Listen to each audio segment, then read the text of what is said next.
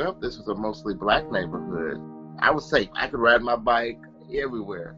I could go anywhere and everywhere in this neighborhood. But then as I got older, I felt like it's weird. I was safer and more free to run around as a kid than I was as an adult. I've been stopped by the police in my lifetime. I've had shop owners in the neighborhood threaten me. My memories of next door were people saying, there's a suspicious looking black man walking around the street. It could have been me going to get a soda or going on a walk to get exercise. I think the news coverage about George Floyd had started, but it was just I wanted to go walking. I rarely post my feelings, but that day, it was too much. I couldn't do it anymore. Today I wanted to walk again, but I could not make it off of the porch. Then I called my mother, Lenitra, and she said she would walk with me.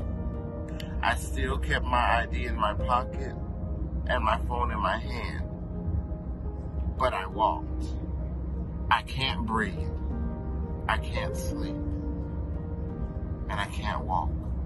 I was like, I'm going to share my heart, but I didn't want to. I literally obeyed God. I heard the voice say, do it. And I'm like, no. And he said, do it anyway.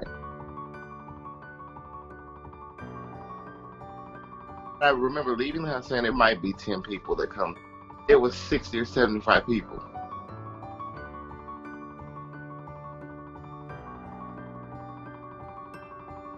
When we got home, everyone was like, oh my God, I missed it. Can we do it again next week?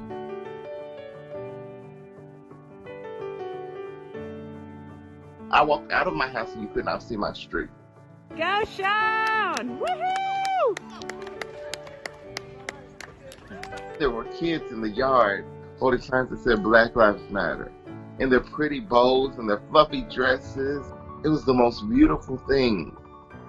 I think it did my heart good. Because I think those are the ages you learn biases and prejudices. And for them to learn to see something good and to see people of every color and every nationality and every sexuality walking together, it didn't matter. We were just taking a walk.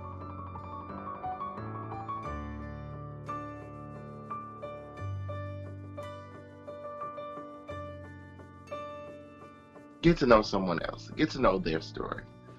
No matter who you are, you're somebody's neighbor, and if you get to know somebody, your biases change.